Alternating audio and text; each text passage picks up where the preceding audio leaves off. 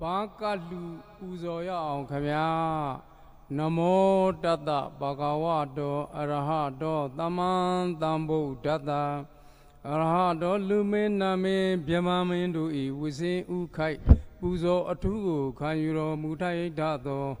Taman Tambo Tata Mapau Mabiantayamunyam Pie Ngadanyi Ya Damalung Zung Tia Bungu Ago Asiti Mieno Mudo Myaswabya Bhagavato Gono Gopanin Goa Pizono Mudo Myaswabya Tata Luna Byama Tatawa Dui Seya Dasu Se Pieto Mudo Myaswabya Buddha Tisaleva Myatyago Paishatin Di Mieno Mudo Myaswabya Tisale Yengurai Myin Mya Pinwinui, the Bidwigule, the Zero Mudo, Myaswapia,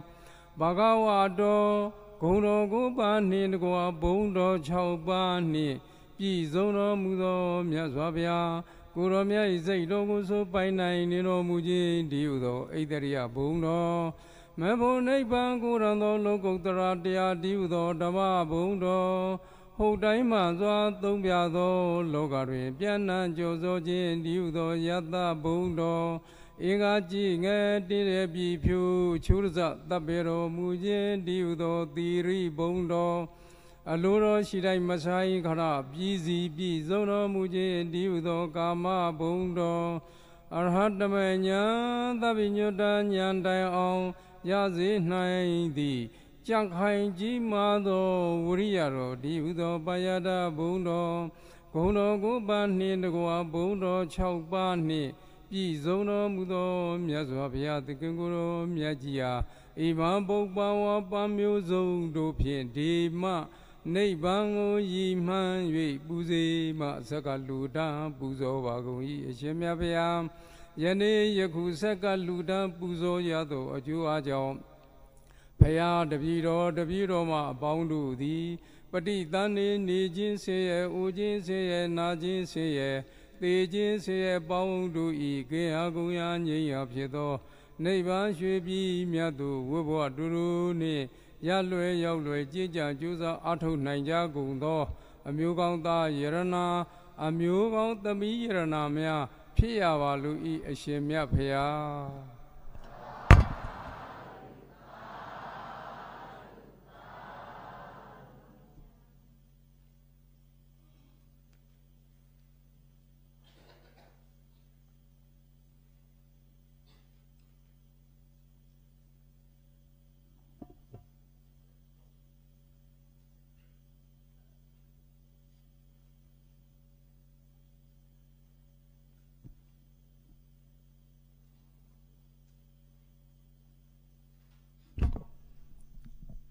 Paya Myaso Yarana, Taya Myaso Yarana, Tanga Myaso Yarana, Yarana Toba Utai Tayi, Dila Gong, Tamari Gong, Pinya Gong, Dama Gong, Dopi, Zono Mudo, Ananda Jizuro, Shen, Searo, Shin Tumia, Shiku Buzo, Pumyo Man Leo, Garojaya on Kamia, Okata, Okata.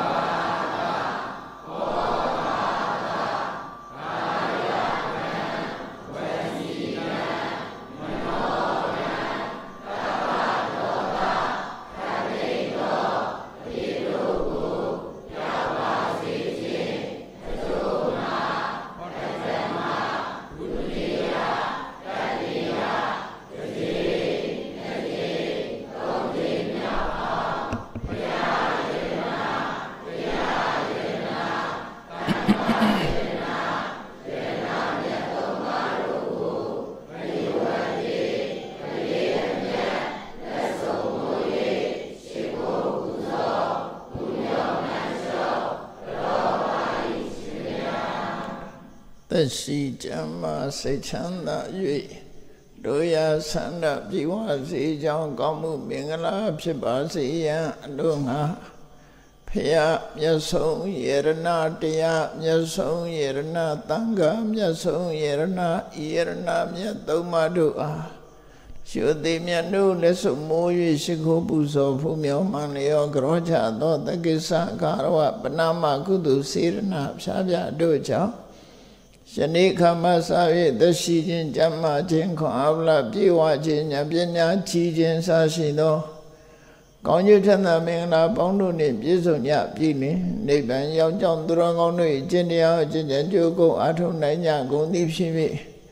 ဒုက္ခခတ်သိမ်းချုပ်ငြိမ်းရမှမြတ်နိဗ္ဗာန်သို့လင်းမြန်စွာကိုယ်စီကိုယ်ငါမျက်မှောက်ပြုလွယ်နိုင်ကြပါစေ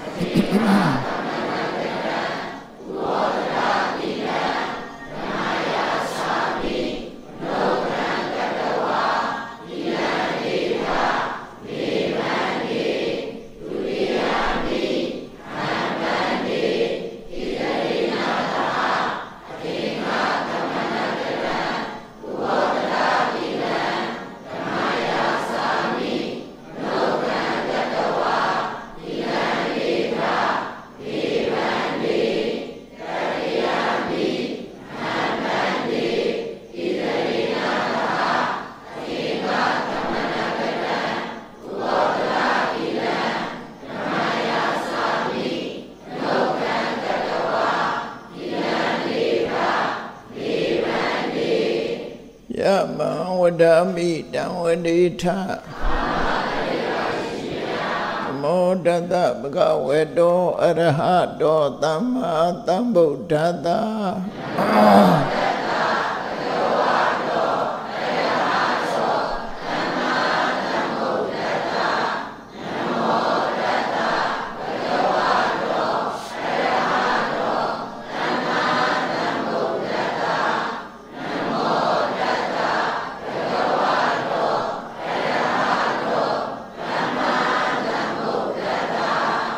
ဗုဒ္ဓံတရဏံဂိသာမိဓမ္မံတရဏံဂိသာမိသံဃံတရဏံဂိသာမိ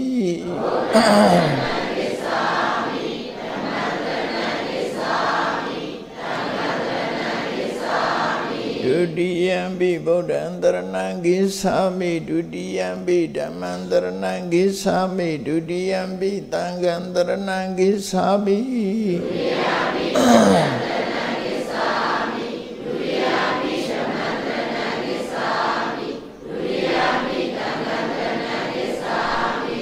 တတိယံပိဗုဒ္ဓံတရဏံဂိသာမိတတိယံပိဓမ္မံတရဏံဂိသာမိတတိယံပိသံဃံတရဏံဂိသာမိ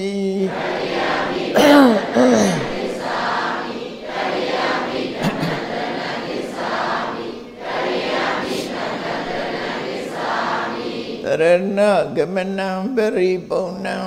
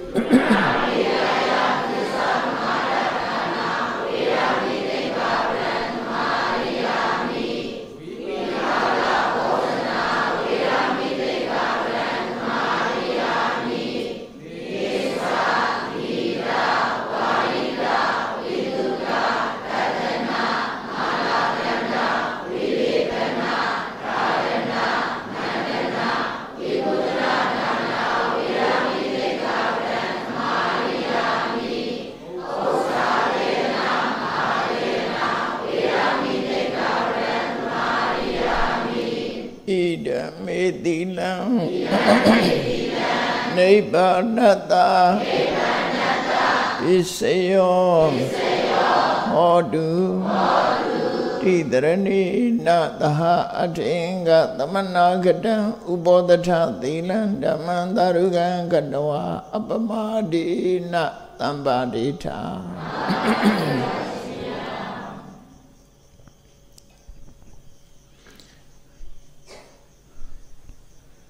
သာသနာတော်နှစ်2563နှစ် ကောဇာတက္ကရာ1380ခုနှစ်ဝါကောင်လာပြီကျော်17ရက်2019ခုနှစ်ဩဂုတ်လ26ရက်တနင်္လာနေ့မန္တလေးတိုင်းဒေသကြီးပြုံးတွင်ခရိုင်ပြုံးတွင်မြို့နယ်အောင်ချမ်းသာရွာဓမ္မဒါယသာသနာစင်တာကျောင်းတိုက်ဓမ္မရတိမဟာဓမ္မသဘာဓမ္မယုံကျောင်းတော်ကြီးတွင်ဆင်ကျမပြုလို့အပ်သည်ဝါတွင်ကာလဓမ္မပူဇာအထုဓမ္မသဘင်ခန္ဓာ၌မန္တလေးမြို့မိဘနှစ်ပါးဖြစ်ကြသောဥစောလွင်နှင့်ထောအင်းကြည်တို့အားအမှုထား၍တာကိုအောင်ကျော်ဆန်းခိုင်ထွန်း stainless steel လုပ်ငန်းမိသားစုမှာကိုအောင်ကျော်ဆန်း၏မွေးနေ့အမှတ်တရအဝဒဒါနဓမ္မဒါနအဖြစ်ဖြင့်ဟောကြားအပ်သောမထေရမြတ်တို့၏အမှတ်တရစကားများအပိုင်း152တရားဒေသနာတော်ဒီကနေ့ညဓမ္မသဘင်ခန္ဓာကိုရွှေဘုံတော်သခင်ရှင်တော်မြတ်ဖရာ၏မဟာကရုဏာကုံကိုအာယုံပြုကာတိကျူဖွဲ့ဆိုအပ်သော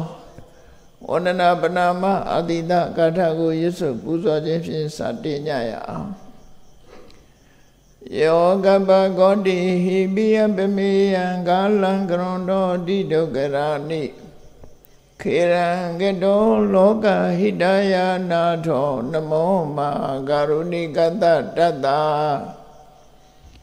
ယောနာထောဝိနိယမြာစွာတတ္တဝါဤ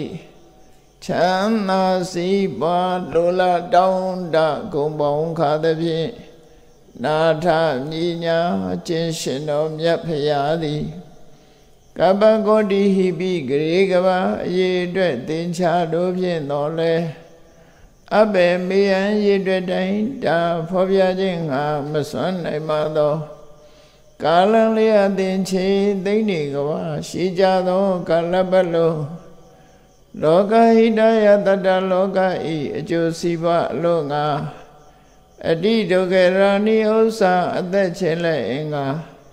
မေတ္တာကြီးမှသမိတာနှင့်တထာဇနီဆွန်ရင်ကြီးဟုကျက်တိထဝေငါတဲ့အစုအလုံးခဲရင်တော်မူတော်ကိုကရွန်တော်ဘုရားဖြစ်ရန်ဤတန်ကြိုးကုတ်အထုတော်မူရသည်ဖြစ်၍ခေရန်လက်ချေမျက်လုံးအသက်ဆုံးလေးရဲ့နှလုံးစိတ်ဝံကိုရောဤဗေမညင်းတို့ကတောဘဝတဏ္ဍကျိန်ဖများစွာရောက်တော်မူခဲ့ရရှာလေပြီမဟာကရုဏီကတတ္တဝါများယင်ဝဲသားကဲ့သို့တနာချစ်ခင်မှာကရုဏာရှင်ဖြစ်တော်မူသောတတနထသဝိနည်းများစွာတတ္တဝါဤချမ်းသာစီးပွားလိုလားတောင်းတဂုံပေါင်းခါသဖြင့်နာထမြညာထိုရှင်တော်မြတ်ဖရာအားနမောယုတိပြောင်းပြော့မန်ကိုလျော်ဖြင့်ကရောယုကျိုးရှိခိုးခြင်းသည်အထုဘဝတုစင်စစ်မသွေဖြစ်ပါစေတည်း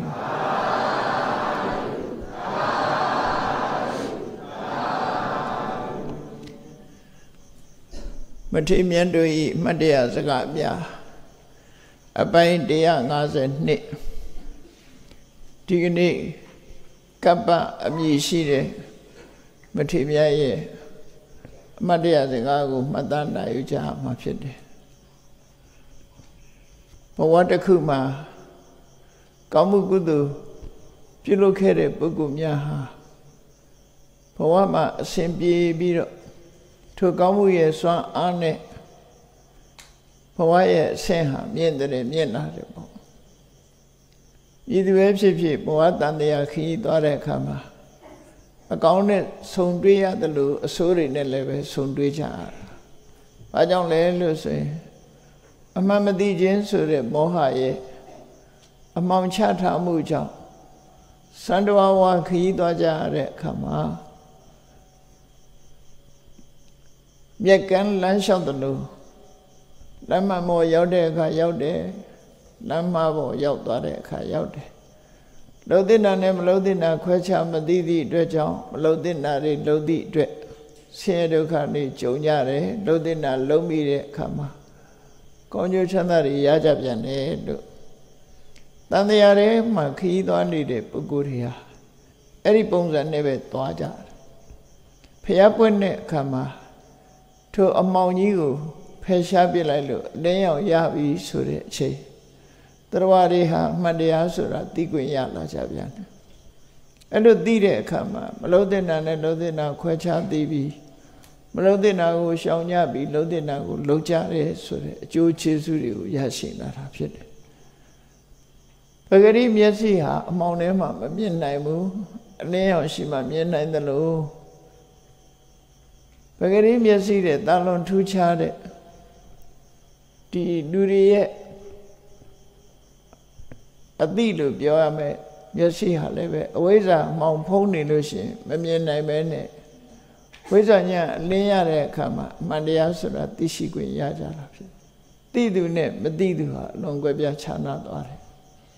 မသိသူတွေကတော့ဆက်ပြီးတော့လမ်းမလိုက်နေကြတယ်သိတဲ့လူကတော့လမ်းမမောရောက်သွားကြတယ်ရောက်သွားတဲ့အခါမှာဆင်းရဲဒုက္ခတွေကျော်လွှားလို့ချမ်းသာဒုက္ခရပြီးနောက်ဆုံးမှာတန်တရားဝကလွတ်တဲ့လမ်းစာတွေ့ပြီးနိဗ္ဗာန်ချမ်းသာလို့ဆိုတဲ့ဆင်းရဲဒုက္ခဘယ်တော့မှမရောက်နိုင်တဲ့အဆင့်တန်းမျိုးကိုရရှိသွားတယ်ဒီကနေ့ကပ္ပမထေမြတ်ရဲ့အမတ်တရားစကားဆိုတာသူ့ဘဝမှာမြတ်စွာဘုရားကိုယ်တိုင်ကြွရောက်ပြီးသူ့ကိုဟောပြောခဲ့တဲ့တရားဒေသနာပဲဖြစ်တယ်အဲ့ဒီတရားဒေသနာကိုသူ့ရဲ့တသက်တာမှာသူ့ဘဝကြီးကိုပြောင်းလဲစေခဲ့တဲ့စကားတွေဖြစ်လို့ရှင်တဲ့နှလုံးထဲမှာမှတ်သားထားတဲ့အမှတ်တရားစကားတွေမှတ်သားပြီးပြောဆိုတဲ့အမှတ်တရားစကားတွေပဲဖြစ်တယ်လူတယောက်ဟာဘဝအခြေအနေတစ်ခုပြောင်းလဲသွားစေတဲ့စကားဟာသူ့အတွက်ဟာအမှတ်တရားစကားပဲဖြစ်တယ်အေးဘဝမှာဒီလောကလူတွေဟာတိတိတိတတ်ရဲ့တန်းနဲ့အတိခောက်ခက်အဝင်နဲ့ဆိုလို့ဖြစ်နေတတ်ကြတယ်ပေါ့လေအဲ့ဒါကိုကိုယ့်ရဲ့သဘာဝကိုယ်ခန္ဓာမှာသိနိုင်တဲ့အချက်လက်တွေကိုမြတ်စွာဘုရားကရှင်းလင်းပြတဲ့အခါမှာသဘောပေါက်တာဖြစ်တယ်အဲ့တော့ကပ္ပမထေမြတ်ဆိုတာဒီကုသိုလ်ကောင်းမှုသူဘာလုပ်ခဲ့တာတော့လို့ဆိုရင်94ကဘာတည်းမှာပွင့်တော်မူတဲ့သိဋ္ဌထမြတ်စွာဘုရားလက်ထက်ဘုရားပြိဋိဘံစံသွားမှထိုဘုရားကိုဘုရားရဲ့စေတီပထိုးကိုပူဇော်ခွင့်ရခဲ့တာဖြစ်တယ်အဲ့ဒီချိန်တုန်းကသူဟာပိတ်ဖြူနဲ့ထိုပိတ်ဖြူပေါ်မှာယရနာတွေနဲ့ဆင်မြန်းပြီးတော့ပန်းမျိုးစုံယရနာပန်းကတ်တွေဆင်မြန်းပြီးမြတ်စွာဘုရားရဲ့စေတီပထိုးကိုပရိသပင်တစ်ဖွဲ့ပြုလုပ်ပြီးတော့ပူဇော်ခဲ့တာဖြစ်တယ်အဲ့ဒီပူဇော်ခဲ့တဲ့ကုသိုလ်ကောင်းမှုကြောင့်တန်တရားခရီးသွားတဲ့အခါမှာဆင်းရဲဒုက္ခတွေသက်သာပြီးဒီကုသိုလ်ရဲ့အရှိန်နဲ့လူဘဝရောက်လိုက်နတ်ဘဝရောက်လိုက်တယ်နောက်ဆုံး94ကဘာလွန်မြောက်လို့ဂေါရမဘုရားလက်ထက်ရောက်တဲ့အခါမှာသူဟာမဂရတိုင်းမှာလူလာဖြစ်တယ်မဂရတိုင်းကမြို့လေးတစ်မြို့ရဲ့မြို့စားသို့မဟုတ်နယ်စားပေါ့မြို့သားနယ်စားဆိုတာဒေသလေးတစ်ခုကိုအုပ်ချုပ်ခွင့်ရတဲ့ဘုရင်ကံသဘောမျိုးမဂရတိုင်းကိုအုပ်ချုပ်နေတဲ့ဘုရင်ကြီးကဘုရားလက်ထက်မှာဆိုရင်ဗေမိသာရမင်းကြီးဖြစ်တယ်အဲ့ဒီဗေမိသာရမင်းရဲ့လက်အောက်ခံအနေနဲ့မြို့နယ်တစ်ခုပေါ်မှာအုပ်ချုပ်မင်းလုပ်ခွင့်ရှိတဲ့မန္တလိကရာဇာလို့ခေါ်တယ်ပဒေသရာဇာအရတစ်ခုကိုဒေသတစ်ခုပေါ်မှာအုပ်ချုပ်ခွင့်ရတဲ့ဘုရင်ငယ်လက်အောက်ခံဘုရင်တူဖြစ်ဘုရင်ရဲ့သားတူအနေနဲ့သူကဖြစ်လာသူဖခင်နိုင်ရဆန်သွားတဲ့အခါမှာရှားတူကိုသူဆက်ခံခွင့်ရလို့အဲ့ဒီတိုင်းငယ်ပြည်ငယ်လေးမှာအုပ်ချုပ်ပြီးမင်းလုံးနေတယ်သို့တော့သူ့ရဲ့ဇယိုက်ကဘာတွေဖြစ်နေတုံးဆိုလို့ရှိရင်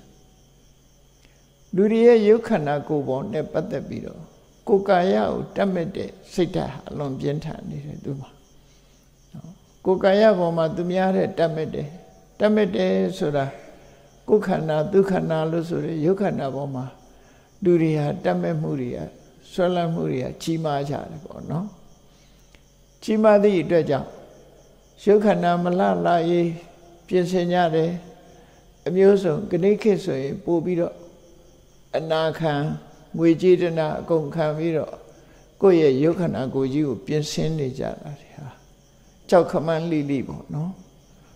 အချို့မှာဝိကြေးတနာများစွာအကုန်ကြရုံများမှာကအနာခံပြီးတော့ကိုပဲ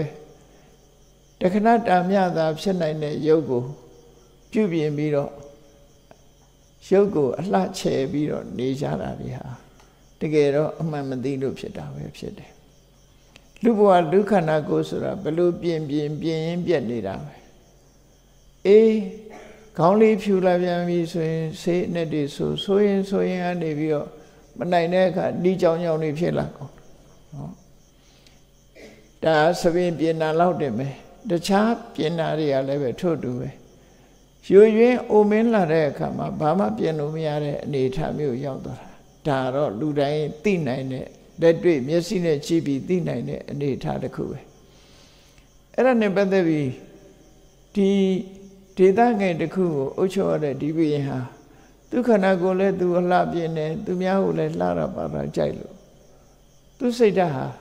တွေ့တာမှုတွေအာကြီးပြီးတော့ဖြစ်နေတယ်အဲ့ဒီအခြေအနေမျိုးကိုမြင်တွေ့ရတဲ့အခါမှာမြတ်စွာဘုရားကလောကကြီးကိုတပ္ပညုတဉာဏ်ခွင့်ရနဲ့ဖြန့်ကျက်ပြီးကြည့်လိုက်တဲ့အခါမှာသူအတိတ်ကလုပ်ခဲ့တဲ့ကုသိုလ်ကောင်းမှုတွေကြောင့်သူ့ပုံရိပ်ဟာမြတ်စွာဘုရားရဲ့ဉာဏ်ထဲမှာပေါ်လာတယ်အေးအဲ့ဒါလို့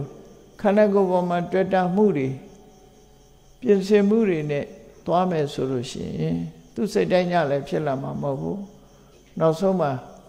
တွေ့တာမှုတွေကြောင့်အပင်ငယ်ထီအောင်ကျသွားနိုင်တယ်တရားခေါ်လိုက်မယ်ဆိုရင်တရားသဘောတွေကိုနားလည်ပြီးသူဟာယဟန်ဘဝရောက်လို့နောက်ဆုံးမှာယဟန္တာပုဂ္ဂိုလ်ဖြစ်နိုင်တဲ့အရည်ချင်းသူတဏ္ဍမှာရှိတယ်ဆိုတာသိလို့မြတ်စွာဘုရားကသူ့နေရာကြွပြီးတော့သူ့ကိုကမ္မထံတရားဟောတဲ့အနေနဲ့ဟောတာ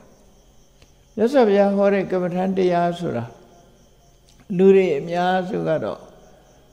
နော်ဗုဒ္ဓနုတ္တိဘုရားကုံအာရုံပြုတဲ့ကမ္မထံတို့ထွက်လေဝင်လေမှတ်တဲ့ကမ္မထံတို့ဒါမျိုးတွေလောက်ကမ္မထံလို့အောင်းမိကြတယ်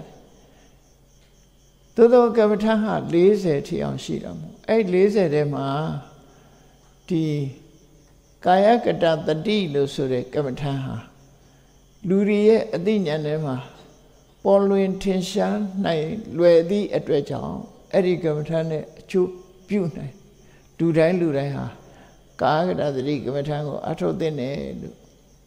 မြတ်စွာဘုရားဟောတဲ့ဒေသနာတော်တွေထဲမှာဘာဟောထားတော့ဆိုအေးကာယကတတတိကမ္မထံကို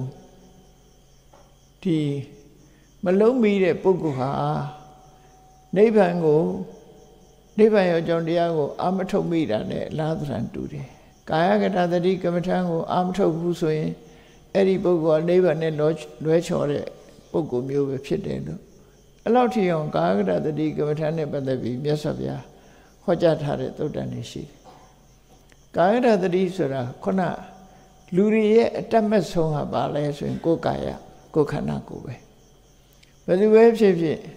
အာဖရိကမှာမွေးတဲ့အသားမဲတွေကလည်းသူ့ဟာလေသူမှန်လေးတချီချီနဲ့လှနေမှာပဲเนาะတော့အသားဖြူတဲ့လူတွေကလည်းကိုယ်ရုပ်ကိုကြည့်ပြီးသဘောကျတယ်သဘောမကျတဲ့လူသိမရှိတော့ဘူးမရှိလို့ရှိရင်တော့အမဲဟာဖြူဖြစ်ခြင်းတော့မိုက်ကယ်ဂျက်ဆင်လို့အသားအရောင်ပြောင်းတဲ့လူလည်းရှိကောင်းရှိမှာပေါ့เนาะအဲ့တော့ဖြူတဲ့လူကလည်းတစ်ခါဆန္ဒမပြည့်လို့ဖြူတဲ့လူကလည်းမဲခြင်းနဲ့မဲတဲ့လူကလည်းဖြူခြင်းနဲ့ဆိုတာမျိုးတော့ရှိတယ်ဒါဟာကိုယ်ကာယပေါ်မှာတွေ့တာမှုကိုအခြေခံပြီးတော့ဖြစ်နေတာဆိုတော့သိတာထင်ရှားတယ်ဘယ်လိုပဲလုပ်လို့ကိုယ်ခန္ဓာကိုယ်ကြီးဟာတဖြည်းဖြည်းနဲ့ပျက်စီးသွားတာပဲဖြစ်တယ်အဲ့ဒီပျက်စီးသွားတဲ့ခန္ဓာကိုယ်ကြီးရဲ့သဘာဝကိုသိရှိပြီးသဘောပေါက်နားလည်ခြင်းအပြင်ဘဝမှာ ခန္ဓာကိုယ်ကရလိုက်တဲ့အမြတ်တွေကိုရအောင်လုပ်လို့ရတယ်ပေါ့အဲ့ဒါကိုကာယကတတိကမ္မထာအနေနဲ့သူခန္ဓာကိုယ်ကြီးရဲ့မတင့်တယ်ပုံတွေအကြောင်းကိုမြတ်စွာဘုရားကရှင်းပြီးတော့ဟောခဲ့တာဖြစ်တယ်အလှမှန်ရည်နေတဲ့မာဂဏီဆိုတဲ့သူတို့သမီးကိုမြတ်စွာဘုရားကသူ့မိဘတွေကလည်းသူ့သမီးလောကမှာအချောဆုံးလို့သူ့သမီးပေါ်မှာတွေ့တာမှုတွေနဲ့သူ့သမီးနဲ့တန်တဲ့လူလောကမှာမရှိဘူးလို့ထင်ရောက်နေတဲ့အချိန်မှာမြတ်စွာဘုရားကဘာထီအောင်ပြောလိုက်တော့ဆိုရင်မုဒ္ဒကရိတပုံနံလို့ဖိုက်ထဲမှာကျင်ကြီးကျင်ငယ်တွေနဲ့ပြေးနေတာခြေထောက်နဲ့တောင်မထိချင်ဘူးလို့ပြောလိုက်တဲ့အခါမှာမာဂန္ဒီကစိတ်နာသွားတယ်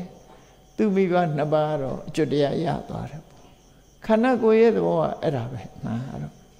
ဘယ်သူခန္ဓာကိုယ်ပဲဖြစ်ဖြစ်အမြင်လေးလှအောင်လှုပ်ထားတဲ့အခါမှာအဟုတ်မှတ်ပြီးတော့နေကြတယ်သို့တော့ခန္ဓာကိုယ်ရဲ့သဘာဝအတိုင်းထားလိုက်မယ်ဆိုရင်10မိနစ်10စက္ကန့်မှတဏ္ဍာပြတ်နာမရှိဘူးအပေါ်ယံကနေပြီးတော့ဆိုပါစို့ကိုယ်ခန္ဓာကိုယ်ကထွက်တဲ့အနတ်ဟာပဂရိအနတ်ဟာဘယ်သူမှခံနိုင်မှာမဟုတ်ဘူးသို့တော့ပဂရိအနတ်ကိုဖုံးမှုကြိုးစားထားတော့ရေမွေးစားတဲ့ပွေးကြိုင်တဲ့အနတ်နေနဲ့လူရဲ့ခန္ဓာကိုယ်ရဲ့အနတ်ကိုဖုံးကွယ်ပြီးတော့ကြိုးစားနေကြတာမသိတာလည်းမဟုတ်ဘူးသိကြတယ်ဒါပေမဲ့လို့အဲ့ဒီအမွှေးနှံကိုပဲသူခန္ဓာကိုယ်ကထွက်တဲ့အနတ်လို့ထင်နေကြပြန်တယ်ဒုတိယဒါက illusion ဖြစ်တာလို့ခေါ်တယ် illusion ဖြစ်နေတာတကယ်ကတော့လူရဲ့ခန္ဓာကိုယ်ကထွက်လို့သိမ့်ထားစရာဆိုတာတခုမှမရှိဘူးသိမ့်ထားစရာမရှိဘူးမျက်စိကထွက်တာပဲဖြစ်ဖြစ်နားထွက်တာပဲဖြစ်ဖြစ်နှာခေါင်းကထွက်တာပဲဖြစ်ဖြစ်ခန္ဓာဘောက်ကထွက်တာပဲဖြစ်ဖြစ်ဘယ်အရာမှတန်မိုးရှိပြီးတော့သိမ့်ထားစရာအကြောင်းမရှိဘူးဘယ်အရာမှမွေးကြိုင်စွာထွက်လာတာဆိုတာလည်းမရှိဘူးမွေးတဲ့အရာဆိုရင်ပလင်းနဲ့ထည့်ပြီးရောင်းလို့ရမှာပေါ့အဲ့လိုမဟုတ်တော့ဘာမှရောင်းလို့လည်းမရဘူးလူခန္ဓာကိုယ်ဆိုတာအသုံးမကျလိုက်ပုံကတော့ဘယ်လောက်ထိအသုံးမကျတော့ဆိုရင်ဒီသမင်းတစ်ကောင်တတ်လိုက်လို့ရှိရင်သမင်းရဲ့အရေးကမှလက်ပွေအိတ်တို့ဘာတို့လုံးလို့ရအောင်နော်ကြားတစ်ကောင်တတ်ရင်လည်းကြားရည်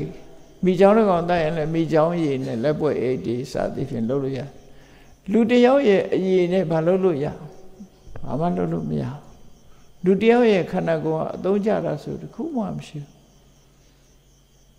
နော်အသုံးကျတယ်ဆိုရင်ဥပမာသွားဆိုင်တဲ့လူတွေကသွားအတုပဲလုပ်ကြတာသွားအစစ်လိုချင်လို့ရှိရင်ရေဝေကိုမှားပါလားဘယ်သူမှမမှားရဲဘူးအဲ့ကြတော့နော်လူတယောက်စီကသွားအစစ်ကိုယူပြီးတော့ပါဇက်ထဲထည့်မယ်ဆိုရင်ဘယ်သူထည့်ဘယ်သူမှမထည့်အဲ့တော့ဘဝမှာဒီလူရဲ့ခန္ဓာကိုယ်ဟာမသေးခင်မှလည်းပဲအသုံးချစရာတခုမှမရှိဘူးသေတော့လေအသုံးချစရာတခုမှမရှိဘူးဆိုတာနဲ့ပတ်သက်ပြီးတော့မြတ်စွာဘုရားသူ့ကိုတရားဟောတာအဲ့ဒီတရားဟောတဲ့ဒီမြတ်စွာဘုရားဟောတဲ့အတုပကမ္မထံလို့ပေါ့မတင့်တဲ့သဘောကိုယ်ကာယနဲ့ပတ်သက်တဲ့ကာကတတတိကမ္မထံကိုသူ့ရင်နဲ့နှလုံးထဲမှာဆွဲပြီးတော့သူဟာယဟနာဖြစ်သွားတဲ့အချိန်မှာဒီစကားကိုပဲအများကိုဝေငှပြောဆိုလို့ရှိတယ်ဒါကပ္ပမထေရရဲ့အမှတ်တရစကားဖះဟောတဲ့အတိုင်းသူပြန်ပြောတယ်သူပြောဖို့ကတော့ဘာလဲဆိုရင်နာနာကုလမလတံပုံနောမဟာဥက္ကရတံပုံလူဘဝစလိုက်ကြတဲ့အချိလူဘဝစလိုက်ကြတဲ့ဖះအနေစတော့ဆိုရင်မိခင်ရဲ့သက်အိမ်ထဲမှာတရေတီးပြီးအဲ့ဒီအစားအဲ့ဒီမိခင်ရဲ့သားအိမ်ဆိုတာမွေးကြိုင်နေသလားလို့ဆိုအလုံးကိုပုစောနန်းနေတဲ့အရာသာဖြစ်တယ်နော်အလုံးကိုပြင်ဘက်ကနေရှူကြည့်ပါလားအလုံးဆိုးတဲ့အနတ်ပဲအဲ့ဒီထဲမှာသရေတီးရတာဂျာပန်ထဲမှာသရေတီးတာမဟုတ်ဘူးရေမွေးပလင်းထဲမှာသရေတီးတာမဟုတ်ဘူးအစားအသောက်မစင်အညစ်အကြေးတွေနဲ့ရသော်ပြမရှိသလိုမစင်နေနဲ့ပြည့်နေတဲ့အိုးကြီးလိုဖြစ်နေတဲ့မိခင်ရဲ့ဝမ်းဒါမိခင်သာပြောတာမဟုတ်ပါဘူးလူတိုင်းလည်းဒီတိုင်းပဲပေါ့နော်သို့တော့ဘုန်းကြီးတို့တွေဘယ်မှာနေခဲ့ကြတာတော့လို့မေးလို့ရှိရင်စဗရမလူဘဝရတာ6လလောက် 9 10 9 လောက်ဟာဒီမစင်တွင်ကြီးလို့ညစ်သေးနေတဲ့မိခင်ရဲ့ဝမ်းကြီးမှာဝမ်းထဲမှာနေထိုင်လာခဲ့ကြရတယ်တဲ့အညစ်အကြေးတွေနဲ့ပြည့်နေတဲ့ဝမ်းထဲမှာသတိတီးပြီးတော့နေထိုင်ခဲ့ကြရတာဖြစ်တယ်စန္ဒနိကံဝပရိပကံမန္တလေးကလူတွေပြောလို့ပိုနားလဲလောက်ဆရာရှိတယ်လူတကာတွေကအညစ်အကြေးတွေစွန့်ပစ်လိုက်လို့စီးသွားတဲ့ရွှေတချောင်းကနေစုပြီးတော့အိုင်ထွန်းနေတဲ့အညစ်အကြေးတွေစုနေတဲ့ရေဘုတ်အိုင်အဲ့ဒီရေဘုတ်အိုင်ကြီးလိုပဲတဲ့လူရဲ့ခန္ဓာကိုယ်မှာရှိတဲ့အရာတွေကရေဘုတ်အိုင်ကြီးတွေကအနံ့ဆိုးမျိုးတွေပဲတဲ့မဟာကန္နောမဟာဝနောဘာနဲ့ဥပမာတူတုံးဆိုလို့ရှိရင်လူရဲ့ခန္ဓာကိုယ်မှာတခါတည်းရန်သွေးစုနာဆိုတာပေါက်တတ်တယ်အဲ့ဒီပေါက်လာတဲ့သွေးစုနာကြီးဟာနော်ပြည်တဆူဆူနဲ့အလုံးမယွန်စရာကောင်းတဲ့သွေးစုနာကြီးအဲ့ဒီသွေးစုနာကြီးလို့လူရဲ့ခန္ဓာကိုယ်ဟာခန္ဓာကိုယ်ကြီးဟာကြည့်လိုက်မယ်ဆိုရင်ဆက်ဆုပ်စရာကောင်းတယ်သွေးစုနာကြီးဟာလည်းအပေါက်လေးတွေကနေပြည်တွေယူထွက်နေတယ်လို့ပဲလူတွေရဲ့ခန္ဓာကိုယ်ကလည်းပဲကိုးပေါက်သွားတာအမာဝါကမျက်စိကမျက်ခြေနှာခေါင်းကနှာခြေနှာဖားကနားကနှာဖားခြေဆိုလို့ရှိသမျှခန္ဓာကိုယ်ကထွက်လို့ရတဲ့အပေါက်တွေကထွက်တာတွေမှန်သမျှအကုန်လုံးဆွတ်ဆွတ်ရွံရှာပွဲတွေသာထွက်တယ်ဆိုတာကိုမြတ်စွာဘုရားကသူ့ကိုရှင်းပြဘာဖြစ်လို့ဒီခန္ဓာကိုယ်ကြီးကိုတွေ့တာနေရတယ်လဲကိုယ်ခန္ဓာကိုယ်ကြီးဟာတကယ်ကြည့်လိုက်မယ်ဆိုရင်ခန္ဓာကိုယ်ကထွက်လာတဲ့အရာတစ်ခုဟာသိမ့်ထားစရာဘာတစ်ခုမှလည်းမရှိဘူးမွေးကြိုင်တဲ့အရာတစ်ခုမှမရှိဘူးအဲ့ဒီလိုမရှိတဲ့ခန္ဓာကိုယ်ကြီးကိုဘာကြောင့်ဒီလောက်တွေ့တာနေရသလဲဆိုတာကိုမြတ်စွာဘုရားကအမှန်တရားကိုသိအောင်ရှင်းပြတာပဲဖြစ်တယ်ဒါတွေမကဘူးပုပ္ပရုဟိရတံပုံနောတဲ့ခန္ဓာကိုယ်ထဲမှာပြည်တွေသွေးတွေဆိုတာပြည့်နေတယ်ပြည်တွေသွေးတွေရှိနေတယ်ကုထကုပေနဂါလိတောမစင်တွင်းကြီးလိုပဲမစင်နေနဲ့ပြည့်နေတယ်မစင်တွင်းကြီးလိုခန္ဓာကိုယ်ထဲမှာရှိတဲ့အရာတွေဟာအလုံးအညစ်အကြေးတွေသာဖြစ်တယ်အာဘောပကရဏောကာယောတရတန္တိပုဒိကံခန္ဓာကိုယ်တွေကအရေးထက်အနေနဲ့ထွက်လာတဲ့အရာတွေဟာတဲ့တကယ်ကိုအနံ့ဆိုးကြီးနံပြီးတော့ခန္ဓာကိုယ်တွေကထွက်လာတာတွေသာဖြစ်တယ်ချင်းကြီးချင်းငယ်ပဲကြည့်လိုက်ချင်းငယ်ပဲကြည့်လိုက်နော်နွားချင်းငယ်ကိုဆေးဖြစ်သုံးကြသေးတယ်လူချင်းငယ်ဆိုရင်အနံ့ကအမတမဆိုးတယ်နွားချင်းငယ်ကလည်းအနံ့ကအမတမဆိုးတယ်အဲ့တော့ကိုယ်ခန္ဓာကိုယ်ကြီးကိုအတွင်းအပြင်လှန်လောပြီးတော့ကြည့်လိုက်မယ်ဆိုလို့ရှိရင်နှစ်သက်စရာကျင့်တတ်စရာမှုကြိုက်တဲ့အရာတစ်ခုမှမရှိဘူးလို့မြတ်စွာဘုရားကအဲ့ဒီကပ္ပဆိုတဲ့ဘယင်္ဂန်ကိုဟောပြောတာပဲဖြစ်တယ်တတ္ထိကန္တရတတ္ထိကန္တရတံဗန္တောမန္တလေပနလေပိနောသမ္မကင်စုကတဏ္ဍောပုဒိကာယောနိရတကောခန္ဓာကိုယ်ကြီးရဲ့အသုံးမကျပုံနဲ့ဟောလိုက်တဲ့ဟာဘာလို့ဆိုရင်သူရဲ့ခန္ဓာကိုယ်မှာတဲ့တဲချောင်းကနေစပြီးတော့ကြည်လိုက်အကျော်တွေနဲ့ထိန်းထားတာအဲ့ဒီအကျော်တွေဟာတဲကနေစပြီးတော့ထွက်လာတယ်အကျော်တွေနဲ့ထိန်းထားတယ်အပေါ်ကအသားအရည်တွေနဲ့ဖုံးပြီးတော့ထားတယ်အသားထစ်တွေနဲ့အကျော်နဲ့ထိန်းထားပြီးအပေါ်ကအရည်ပြားလေးနဲ့ဖုံးထားတယ်ပါလေးအရည်ပြားလေးနဲ့ဖုံးထားသမ္မကင်စုကတဏ္ဍောလူရဲ့ခန္ဓာကိုယ်အင်ကြီးလေးဝတ်ထားသလိုပဲအရည်ကပါလိုက်တာမှအလွန်ကိုပါတယ်ချင်းဆိုတဲ့အကောင်ကသူ့နှုတ်သီးလေးနဲ့ထိုးတာနဲ့အလွယ်တကူအတွင်းကသွေးကိုစုပ်ယူနိုင်လောက်အောင်ပါတယ်ပေါ့အဲ့ဒါလောက်ပါလွှာတဲ့အရည်လေးနဲ့ဖုံးအုပ်ထားတယ်တဲ့ဖုံးအုပ်ထားတဲ့ ဒီခန္ဓာကိုယ်ကြီးဟာဘာတစ်ခုမှအသုံးမကျဘူးသုတ္တန်တစ်ခုမှမြတ်စွာဘုရားဟောလိုက်တာချေအဋ္ဌိနံနဂရံကတံမန္တလောဟိတလေပနံယထသရသမစ္ဆုသမာနောမခောသဩဟိတောကိုကာယကတတတိကမ္မထာအနေနဲ့တွေးကြည့်လိုက်မယ်ဆိုရင်အဋ္ဌိနံနဂရံကတံအယိုးတွေနဲ့တိဆောက်ထားတာအိမ်တဲ့အိမ်ကိုကြည့်လိုက်တိုင်းနေစိုက်ပြီးတော့ထုတ်တွေရက်မတွေဓာရီနဲ့တင်ထားပြီးတော့အဆောက်အဦတစ်ခုလုပ်ကြတယ်လူခန္ဓာကိုယ်မှာလည်းပဲထို့တူပဲတိုင်းတစ်ဖွဲအယိုးတွေဒိုင်းနေတစ်ဖွဲအယိုးတွေနဲ့လူခန္ဓာကိုယ်စကယ်တန်ဆိုတဲ့အယိုးစုကြီးကိုတိဆောက်ထားတယ်အဲ့ဒီတိဆောက်ထားပြီးတော့အယိုးတွေကိုအမာခံထားပြီးတော့မန္တလောဟိတလေပနံသွေးတွေအသားတွေနဲ့ခန္ဓာကိုယ်ကြီးထဲမှာခန္ဓာကိုယ်ကြီးကိုဖြည့်တင်းထားတယ်အင်ကြီးတေမှာအုတ်တွေစီပြီးတော့အင်္ဂရိနဲ့ဖုံးထားသလိုပဲအင်္ဂရိကင်ထားသလိုပဲလူရဲ့ခန္ဓာကိုယ်မှာလည်းအသားတွေအသွေးတွေနဲ့ခုနကအယိုးပရိသပေါ်မှာအခြေခံပြီးတော့တင်ထားတယ်ယထဇရာသမစ္ဆုသမာနောမခောသဩဟိတောအဲ့လိုအယိုးတွေကိုအခြေခံပြီးတော့အသားအသွေးတွေနဲ့ဖုံးအုပ်ထားတဲ့ခန္ဓာကိုယ်ဆိုတဲ့အင်္ဂေဟာကြီးထဲမှာဘာတွေထည့်ထားတော့ဆို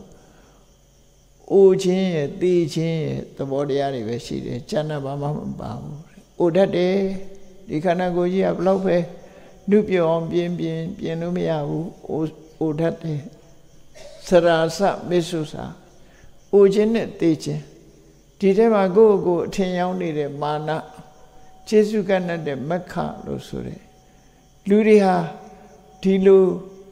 အသုံးမဝင်တဲ့အရာနဲ့တိဆောက်ထားတဲ့ဘဝကြီးခန္ဓာကြီးကိုရထားပြီးတော့လူတွေဟာခြေနှက်နေကြတယ်ကိုယ့်ကိုယ်အထင်ရောက်နေကြတယ်အဲ့ဒါတွေနဲ့ပဲလွှမ်းမိုးပြီးတော့လူခန္ဓာကိုယ်ကြီးမှာအခုလိုပဲလူတွေမာနတွေနော်ငါဟာဆိုတဲ့တဏှာတွေငါဆိုတဲ့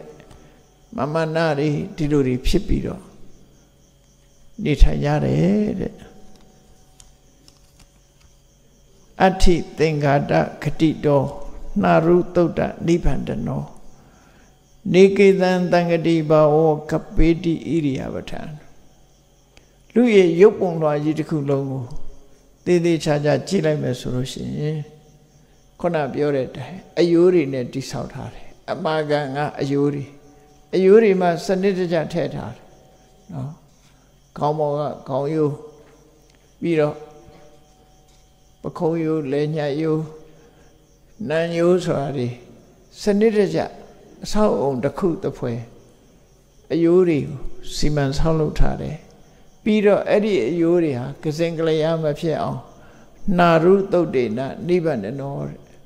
အကျော်ဆိုတဲ့ကျိုးတွေနဲ့ထိန်းထားတယ်အကယ်၍အကျော်တွေနဲ့ထိန်းမထားဘူးဆိုအယိုးတွေကတစားစီပြုတ်ထွက်အဲကြောင့်ခန္ဓာကိုယ်လူခန္ဓာဆိုတဲ့လူခန္ဓာကိုယ်ဆိုတာကြီးဟာအိမ်ကြီးလိုပဲအကျော်တွေဒါတွေနဲ့အယိုးတွေကိုတစားစီမဖြစ်အောင်ထိန်းထားတယ်နေကေတံသင်္ကတိဘာဝအလုံးပေါင်းဆက်ထားတာအလုံးပေါင်းဆက်ထားတယ်ဆိုတာအယိုးပါတယ်အသားတွေပါတယ်အရည်တွေပါတယ်အကျော်တွေပါတယ်နော်ဒီထဲမှာအရွတ်တွေပါတယ်အလုံးအကုန်လုံးပေါင်းဆက်ပြီးတော့ပုံထုတ်လိုက်တဲ့အခါမှာကပေတိဣရိယပဋ္ဌာန်သွားတယ်လာတယ်လှုပ်ရှားတယ်စကားပြောတယ်ငိုတယ်ရဲတယ်ဆိုတာတွေဖြစ်နေတယ်တကယ်ကတော့ကြည့်လိုက်မယ်ဆိုရင်လူရဲ့ခန္ဓာဟာယုတ်သေးယုတ်နဲ့အလားတန်တူတယ်ယုတ်သေးယုတ်ဟာကျိုးဆွဲတဲ့အတိုင်းပဲလှုပ်ရှားနိုင်တာပဲဖြစ်တယ်လူခန္ဓာကိုယ်လည်းပဲစိတ်ဆိုတဲ့ကျိုးဆွဲဆရာကဆွဲတဲ့အတိုင်းပဲလက်မြောက်ဆိုမြောက်တယ်ခြေမြောက်ဆိုမြောက်တယ်ရည်ဆိုရည်တယ်ငိုဆိုငိုတယ်ဆိုတဲ့ဒီသဘာဝတရားတွေဟာဖြစ်ပေါ်လာတယ်ဆိုတာကိုမြတ်စွာဘုရားကရှင်းရှင်းလင်းလင်းမိန့်ကြားဟောတော်မူတယ်အဲ့ဒီလိုခန္ဓာကိုယ်ထဲမှာလိုက်ပြီးတော့ရှာကြည့်လိုက်ရင်ဘယ်ဟာကဖြစ်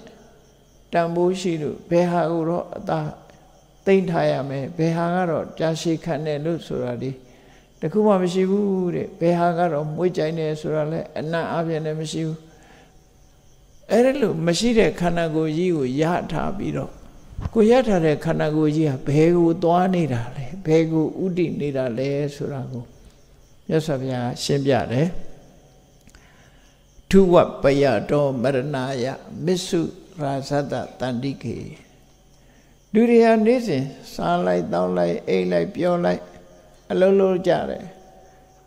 ဘယ်သွားနေကြတာတုံးလို့ဆိုလို့ရှိရင်အနိတ္တရာအဖြစ်ဏိကုံးကိုကြည့်လိုက်မယ်ဆိုရင်သိခြင်းတရားစီကိုသွားနေကြတာသိတဲ့စီကိုသွားနေကြတာပဲတနေ့ပြီးတနေ့သိတဲ့စီကိုသွားနေတယ်သို့သောလူတွေဟာမသိဘူးလားဆိုသိလို့စဉ်းစားပြီးတော့တမိုးရှိတာလုံးမလားဆိုမလုံးဘူးမလုံးနိုင်ဘူးဘာကြောင့်မလုံးနိုင်တော့ဆိုရင်တွေ့တာမှုတွေကလွန်အားကြီးတယ်အမှန်မသိမှုတွေကလွှမ်းမိုးထားတယ်ဒါကြောင့်မို့ဘဝတစ်ခုရလာတဲ့အခါမအိုတော့မဲ့ပုံမနာတော့မဲ့ပုံမသေးတော့မဲ့ပုံတူတွေဟာနေချထိုင်ကြတာဖြစ်တယ်အဲ့ဒါလောဘဒေါသမောဟတွေရဲ့လွှမ်းမိုးထားသည့်အတွက်ကြောင့်လူတွေဟာတမေကြီးမေ့နေကြတယ်ဘာနဲ့ဥပမာတူတော့ဆိုရင်စဉ်းစားကြည့်လိုက်လေမကြခင်ဟင်းအိုးတဲ့ရောက်တော့မဲ့ကြက်တီကြက်ကလားကကြက်ချင်းထဲမှာထည့်ပြီးဝယ်သွားပြီးသို့တော့ကြက်ချင်းထဲကကြက်တွေဟာတွန်းနေကြသေးတယ်တကောင်းတကောင်းဆိတ်သေးတယ်သူတို့ကနော်ကြက်ချင်းထဲထည့်တာမကြခင်ပဲသို့မဟုတ်ထမင်းဆိုင်မှာရောက်နေကြတဲ့ကြက်တွေခြေတော့လည်းကြိုးချီထားတယ်ဘယ်မှလည်းမသွားနိုင်အောင်ကြိုးနဲ့တုပ်ထားတယ်အဲ့ဒီကြက်တွေဟာတကောင်းကိုတကောင်းလှမ်းပြီးတော့ဆိတ်နိုင်သေးတယ်တွန်းနိုင်သေးတယ်သူတို့မျက်နှာကပြုံးလို့မရလို့ပြုံးပြတာလည်းပါကောင်းပါလိမ့်မယ်မျက်စောင်းထိုးကြည့်တာလည်းပါကောင်းပါလိမ့်သို့တော့သူတို့ဟာမကြခင်ခဏနေသေးရတော့မှာပါလားဆိုတဲ့အတိမရှိကြဘူးလို့ဆိုလို့တယ်တကယ်တော့မကြခင်ပဲသိဆုံးရင်းကိုရောက်သွားလူတွေမှလည်းပဲထို့တူပဲအတိမရှိတဲ့ပုဂ္ဂိုလ်တွေဟာကြက်ချင်းနဲ့ကြက်တိပမာပဲမကြခင်တို့တွေသိချင်းကိုသိချင်းတို့ရောက်ရှိကြမယ်သိချရမယ်ဆိုတာကိုမစင်စားဘူးသိချင်းတရားဟာတော့သိချပေါက်ပါပဲကျန်တာတွေကတော့မသိချဘူးသိမှကတော့သိချတယ်လို့ဆိုလိုတယ်မစ္ဆုရာဇတတန္တိကေသေမင်းရဲ့ထံမှာရောက်သွားပြီဆိုလိုက်တာနဲ့ဘာဖြစ်လဲဣတိဝသတ္တေတဝနာယေနကမံကမောနရောတရဝါဆိုတာဒီဘလောက်ပဲပစ္စည်းဥစ္စာတွေရှာနေညမအားရအောင်ပစ္စည်းတွေဘလောက်ရှာသိရင်အလုံးထားခဲ့ရတယ်တခုမှယူမသွားနိုင်ဘူးနော်ယူသွားလို့ရတဲ့အရာလည်းတခုမှမရှိဘူးဘာကိုမှယူသွားလို့မရဘူးအဲ့ဒါကိုပြောတာဣတိဝသတ္တေတဝနာကိုယ်ခန္ဓာကိုယ်ကြီးကလည်းဒီမှာထားပစ်ခဲ့ရတယ်နော်ထားပစ်ခဲ့ရမယ်ကိုယ်ပိုင်သမျှတွေကလည်းအကုန်ထားခဲ့ရမယ်ထားခဲ့ရပြီးတော့ယေနကမ္မံခမောနရောတရဝါဆိုတာကံရှိရာကံပြစ်ချရာသွားကြရမှာပဲဖြစ်တယ်ဘယ်သူမျိုးပဲဖြစ်ဖြစ်ဒီအနေထားမျိုးရှိဘယ်သူမှနေဆထာဝရဆိုတာမရှိဘူးနော်တေဟရာသမန္တာသယေဘာလာယေသပဏိတာသဗ္ဗေမစ္စုဝတယန္တိသဗ္ဗေမစ္စုပရာယနာလို့ဆိုတဲ့ငယ်သူရောကြီးသူပါပညာရှိရောလူမိုက်ပါဘယ်သူမှမနေရဘူးနောက်ဆုံးမှသိဆုံးခြင်းမှာပဲဆုံးတတ်တယ်ဆိုလိုတာကစဉ်းစားဆင်ခြင်ကြည့်မယ်ဆိုရင်ဒီနုပြူလူရဲ့ခန္ဓာကိုယ်မှာနုပြူမှုအလုံးဟာအိုမင်းခြင်းမှာဆုံးတတ်တယ်အသက်ရှင်ခြင်းဟာသိဆုံးခြင်းမှာဆုံးတတ်တယ်ကျမ်းမာခြင်းဟာယောဂဖြစ်ခြင်းမှာပဲဆုံးတတ်တယ်မွေးဖွားလာခြင်းဟာသိဆုံးခြင်းမှာပဲဆုံးတတ်တယ်ဒါကမလွဲနိုင်တဲ့သဘာဝနိယမတရားပဲဖြစ်တယ်သို့တော်ဒီနိယမတရားကြီးကိုသိနဲ့လူတွေဟာဘာကြောင့်ပြောနိုင်တာလဲဘာကြောင့်ပြောနေကြတာလဲဆိုရင်ခုနချက်ချင်းနဲ့ချက်တိပြောနိုင်တယ်လို့ပဲလူတွေဟာလည်းပဲအမှန်မသိလို့ပြောနေကြတာလို့ဒီလိုဆိုလို့တယ်ပေါ့နော်ဘာကြောင့်ပြောနေကြတယ်ဆိုတာမြတ်စွာဘုရားရှင်းပြတယ် အဝိဇ္ဇာယနိဝုတောကာယောစတုခန္ဒေနခန္တိတောအဲ့လိုရထားတဲ့ဘဝဟာသေမာဆိုတာသေချာရဲ့တန်းနဲ့ဘာကြောင့်မတိကျိုးကျွံပြုနိုင်ရသလဲလို့ဆိုရင်အဝိဇ္ဇာယနိဝုတောအမှန်မသိနိုင်တဲ့ဒီမောဟကပိမ့်ပိမ့်ဒီမှောက်နေအောင်လူရဲ့စိတ်ကိုဖုံးကွယ်ပြီးတော့ထားတယ်အသိဉာဏ်တွေမရနိုင်အောင်အဝိဇ္ဇာကမှောင်ချပေးထားတယ်ဒီလိုဆိုလို့စတုခန္ဒေနခန္တိတောကျိုးတွေကနှောင်ဖွဲ့ထားတယ်ဘာတွေကနှောင်ဖွဲ့ထားတော့ဆိုအဘိဇ္ဇာကာယကန္တဆိုရလူတွေဟာတတ်မဲ့မှုဆိုတဲ့တဏှာလောဘနဲ့နှောင်ဖွဲ့ထားသည့်အတွက်ကြောင့်တရားမယ်ဆိုတာတိတိကြီးနဲ့နှောင်ကြိုးထဲမှာယုံဖို့မကြိုးစားဘူးဖြာပါဒ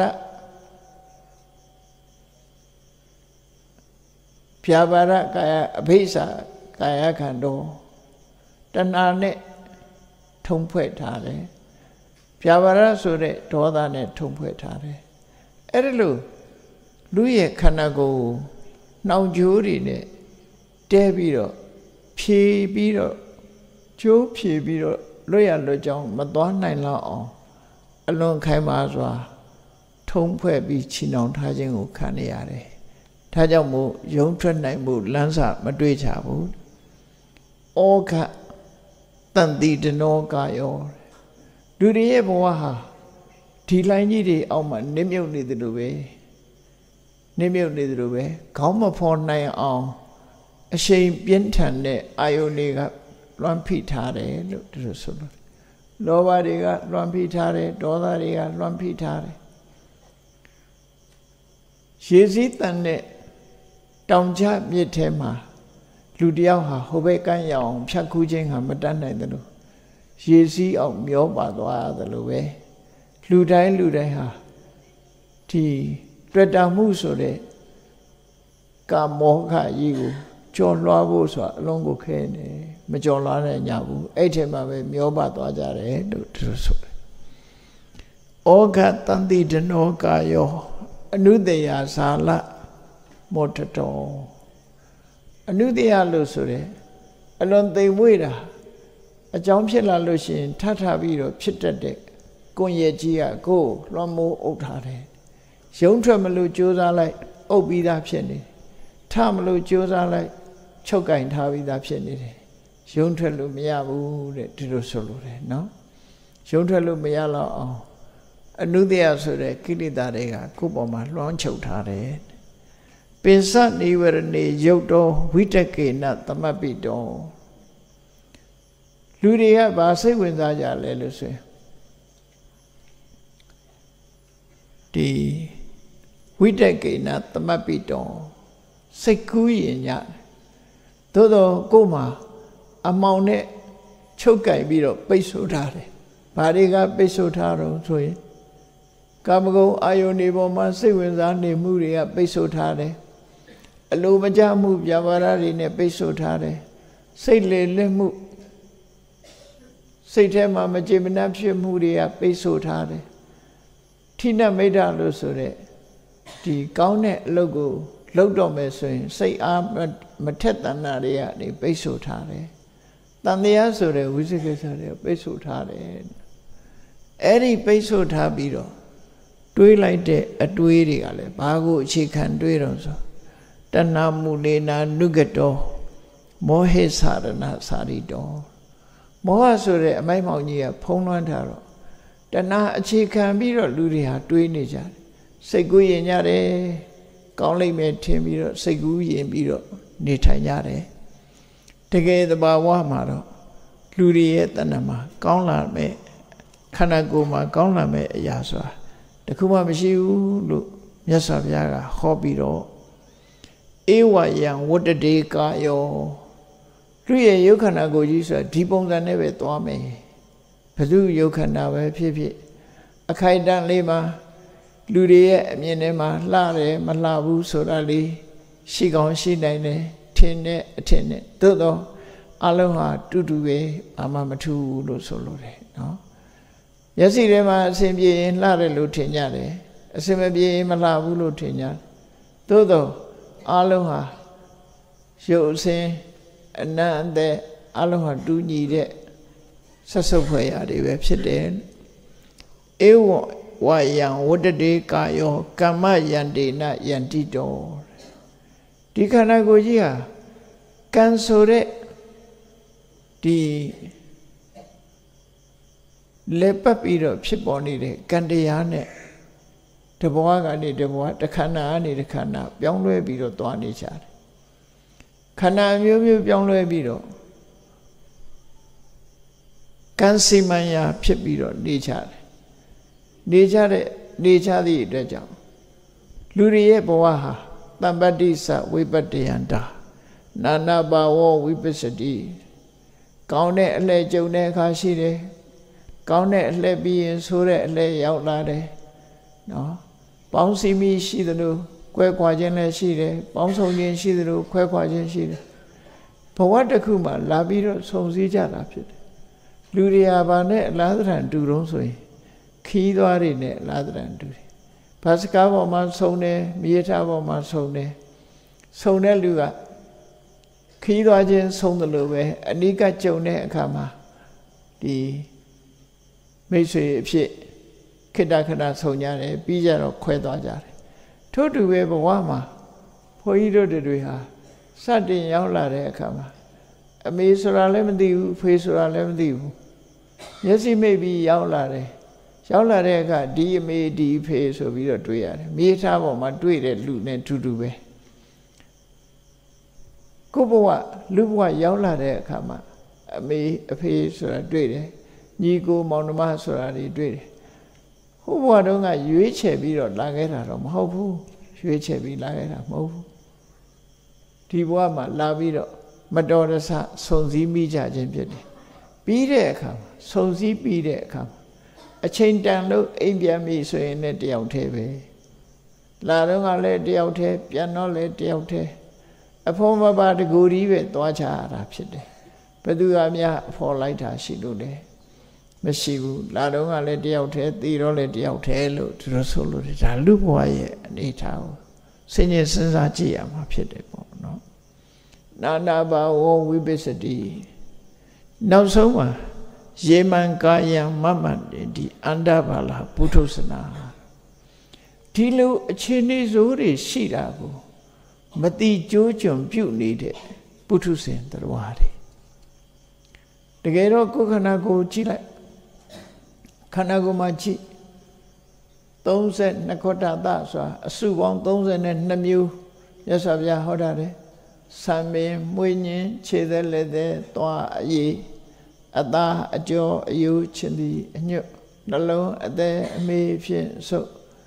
ဥမဥသိသာသစ္စာအုံနောက်ဒီအရာတွေဒီဟာတွေဟာခန္ဓာကိုယ်ထဲမှာရှိတဲ့အရာတွေအကုန်လုံးဟာဒီအရာတွေဟာတခုမှနှစ်သက်မြတ်လို့ဆရာမရှိဘူးတဲ့သို့တော့ဆာမင်းမွေးညင်းချက်သက်လက်သက်တွေအလုံးပေါင်းပြီးတော့လူလို့သတ်မှတ်လိုက်တဲ့အချိန်ငါလို့သတ်မှတ်လိုက်တဲ့အချိန်ဒီမှာရေမံကာယံမမယန္တိဒီခန္ဓာကိုယ်ကြီးကိုလူတွေကငါဟာငါကိုငါစပင်ငါမွေးညင်းနေဆိုပြီးတော့ငါဘဝဆိုပြီးတော့သတ်မှတ်လိုက်ကြပြန်တယ်ထပ်ပြီးတော့ဖြစ်လာတာကသူ့ဟာသူဖြစ်တာကံကြောင့်သူ့ဟာသူဖြစ်လာတာ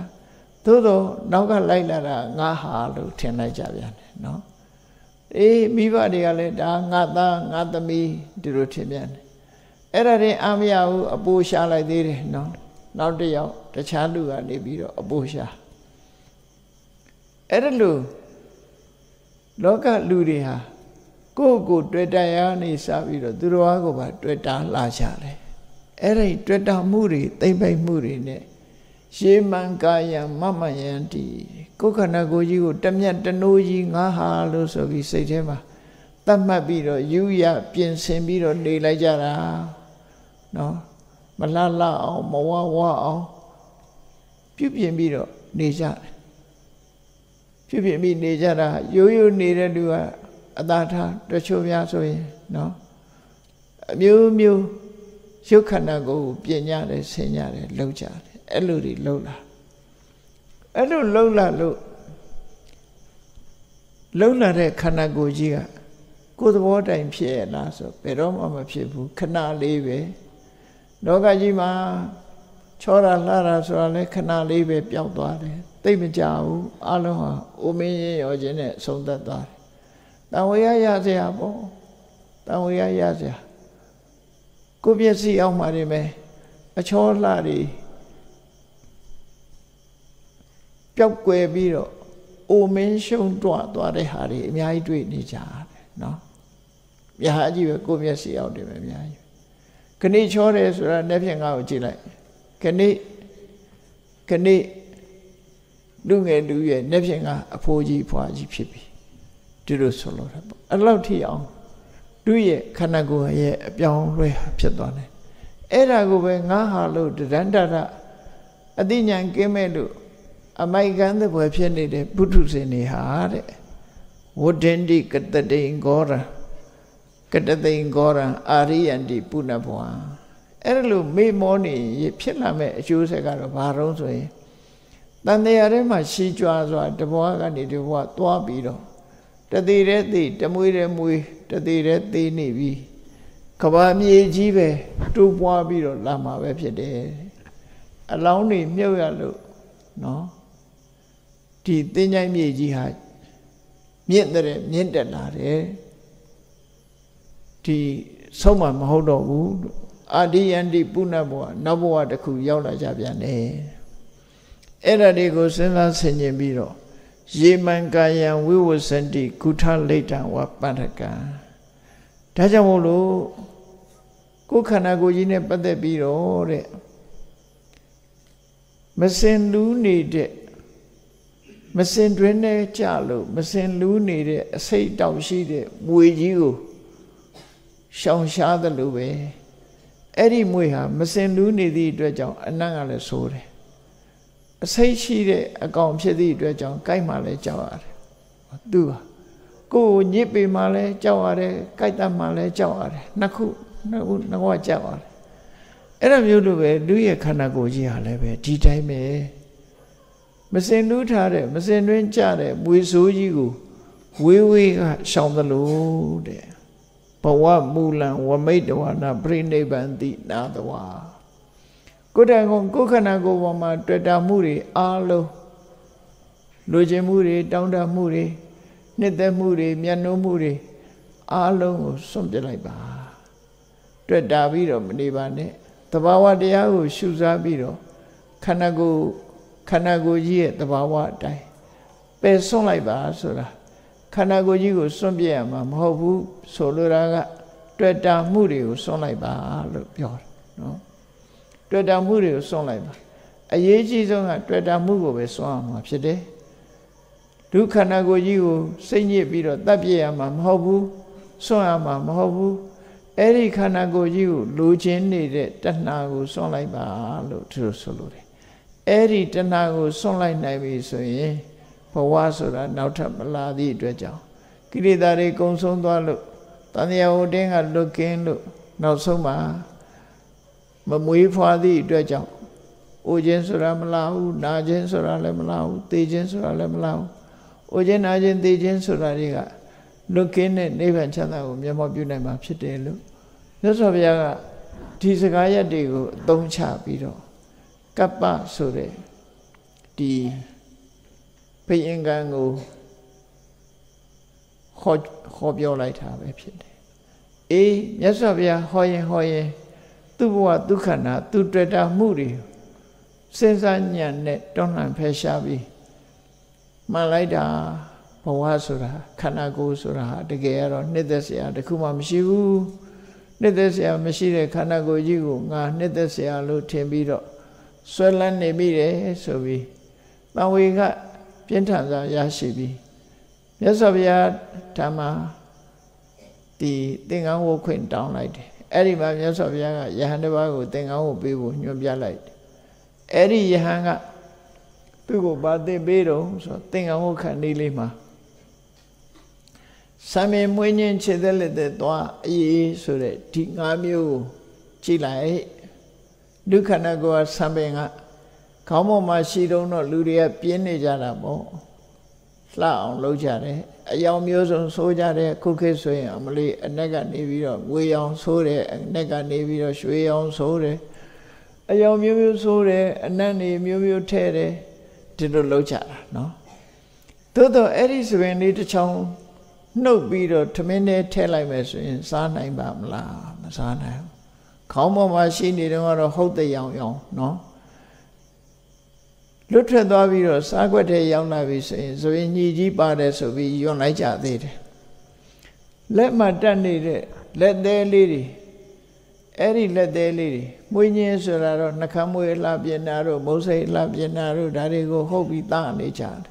Miết đầu mùi, miết không mùi, là biển nào đó, mà xí đẹp miết không mùi, là xoay ra đó, lâu chả đấy, nó. Ấy là lâu đấy.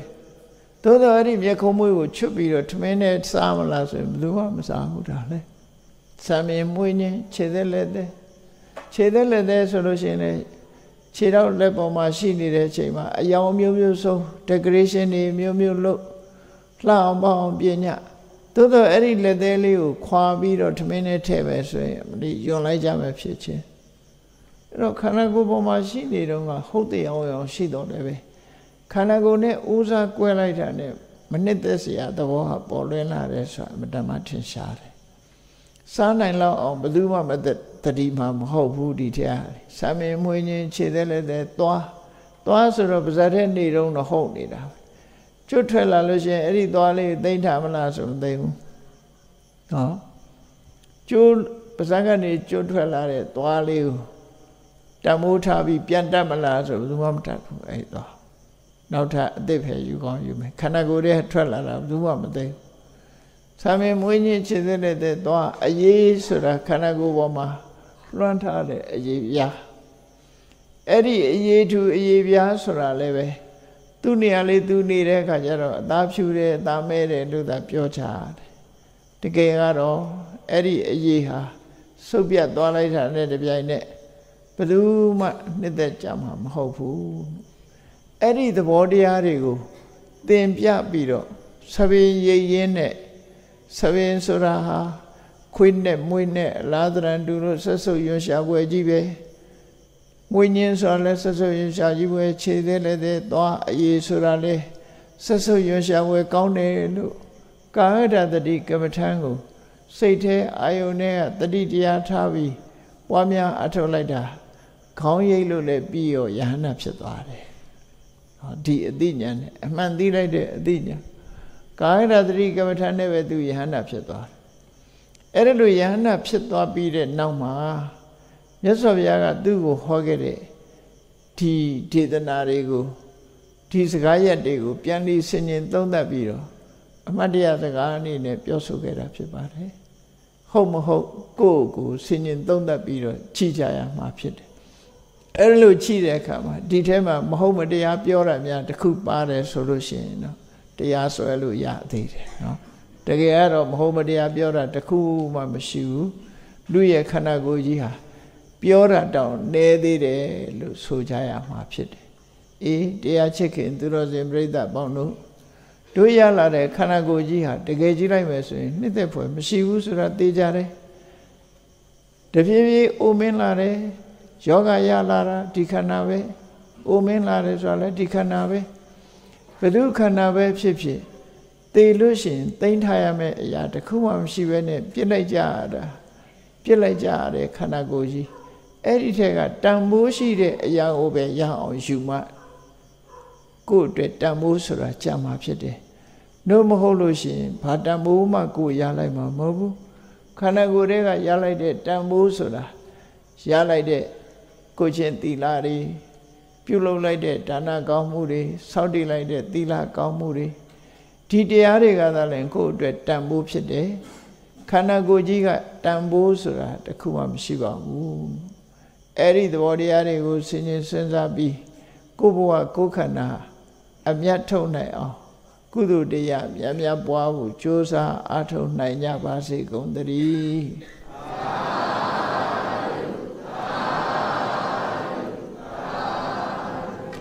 မေတ္တာပို့ရအောင်တတ္တဝါများစွာဖေးရန်กว่าချမ်းသာကြပါစေမေတ္တာရေချမ်းသွန်ငါဖြံငြိမ်းချမ်းကြပါစေသက်ရှိချမ်းမာစိတ်ချမ်းသာလူရဆန္ဒပြေပါစေသက်ရှိချမ်းမာစိတ်ချမ်းသာလူရဆန္ဒပြေပါစေဖုံလန္တာဒုက္ခပင်ကစားမေတ္တာပုံနေတုသင်္ကမမနောတရတိတဝိတံဘဝယန္တုဒုက္ခနကမေတ္တာပုံနေတုသင်္ကမစုပေါင်းဖို့အမေတ္တာတဟုရောင်မြူပါဝင်ငွေလာမင်းနှင့်ရောင်ညင်ရှဲယုံပေါင်းဆောင်ရခြင်းကြောင့်တဝိတံကျွေးမဲ့ဥသုံးလုံးစုံများစွာတတ္တဝါတို့၏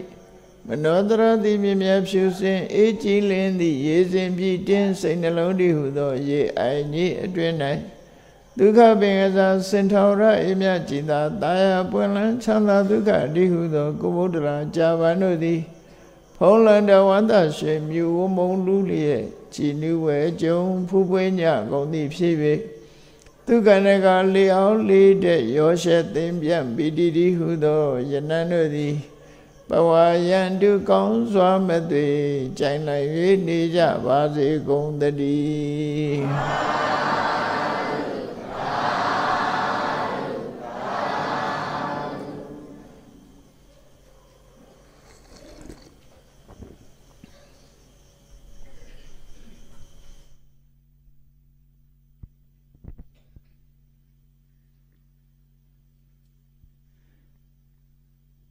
အလုံးဆိုကြ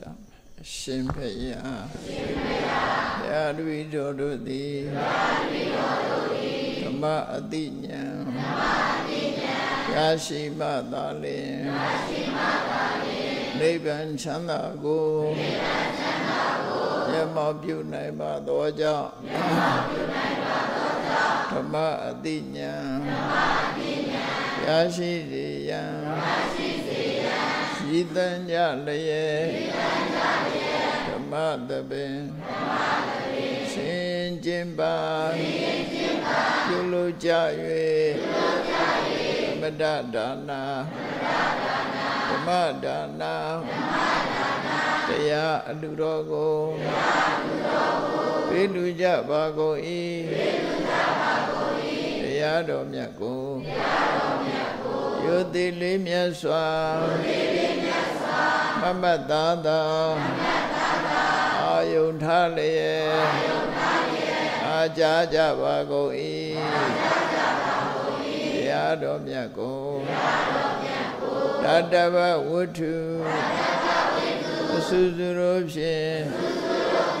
ပူဇော်ကြပါကုန်၏ယနေ့ယခုအာထုတ်ပြုလုပ်ကြရသောတရားဟောရခြင်းဓမ္မဒေသနာတရားနာရခြင်းဓမ္မသဝနာတရားတော်ကိုပေးလူရခြင်းဓမ္မဒါနာတရားတော်ကိုပူဇော်ရခြင်းဓမ္မပူဇာကုသိုလ်စေရနာဖြာဖြာတို့သည်ဒုက္ခခတ်သိချုပ်ငြိမ်းရမှန်ယနေ့ပိုင်အကြောင်းထောက်ပံ့ဖြစ်ပါစေသာရှင်ဖယားဤကောင်းမှုဤအဖို့ဘာကကိုအမိအဖာအဖို့အဖာဆရာသမားမဆ၍ကဘာသူကဘာသာလူနဲ့ပြမတတ္တဝါများတို့အား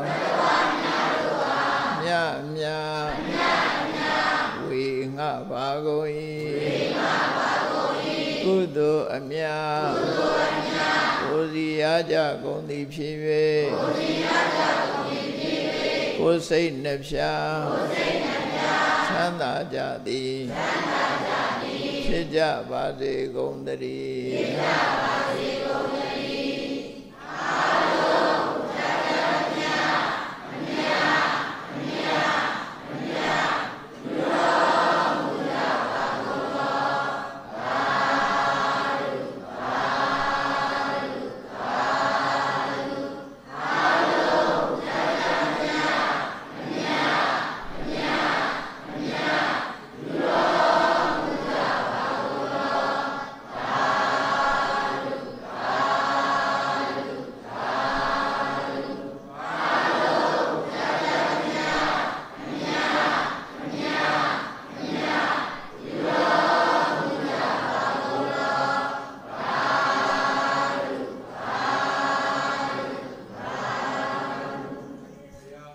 ယရနာတရားအမြတ်ဆုံးယရနာသံဃာအမြတ်ဆုံးယရနာသုံးပါးဥထိတ်ထား၍သီလဂုံသမာဓိဂုံပညာဂုံ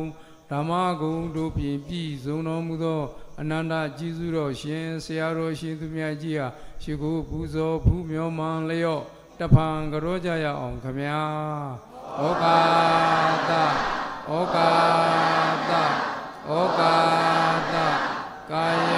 ကံဝစီကံမနောကံသဗ္ဗဒေါသခသိန်သောအပြစ်တို့ကို